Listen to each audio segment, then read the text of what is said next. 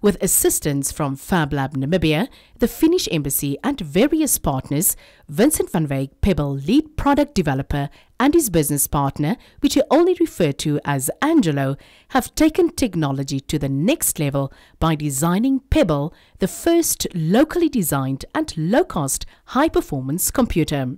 It's really the most difficult thing that you will ever do in your life is trying to start something right from scratch.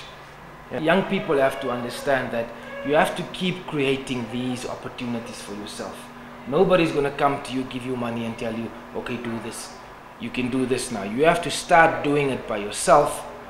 Show them that you have some traction, show them that you're committed, show them that you've invested a lot of time, a lot of money in this. And then people, at some point, they will recognize your commitment, and they will spot the potential, and they will take your hand and assist in whichever way they can.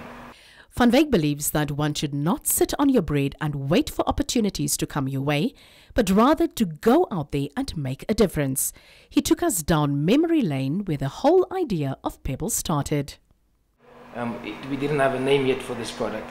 So I'm from Swakopmund. I was walking along the beaches one day, and I saw these beautiful black pebbles, and they're robust, they're very beautiful, they're strong, they're very classy, and yeah, that's what our pebbles look like. This is like more like the white one. It's very strong, very robust, very classy, high performance, and that's where the name comes from.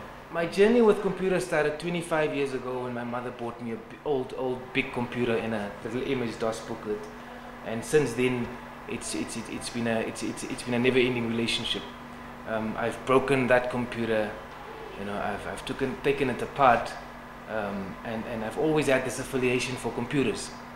But the thing that really changed my life about that computer is that it gave me so much access to different educational opportunities, different professional opportunities. It empowered me both socially and economically.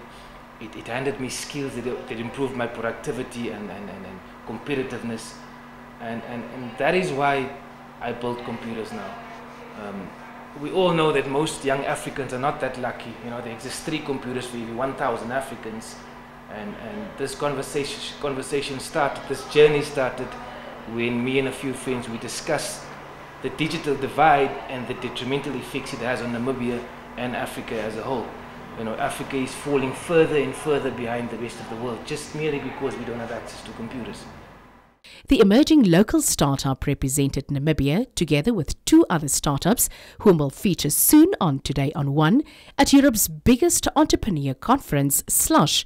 The conference brought together leading actors of the global tech scene to Helsinki, Finland, with over 2,600 startups in attendance this year. Yeah, so we've had a bit of help, and right now things are beginning to blow up with Slush. We partnered with FabLab Namibia, which is helping us take our product to the next level in terms of making it more our own, so we're not so dependent of factories creating all the different parts for us in different countries.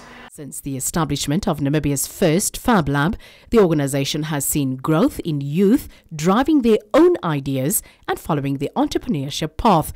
For further details and words of inspiration, feel free to contact Van Wyk on 081 7628 379 or email vincent@thepebble.com.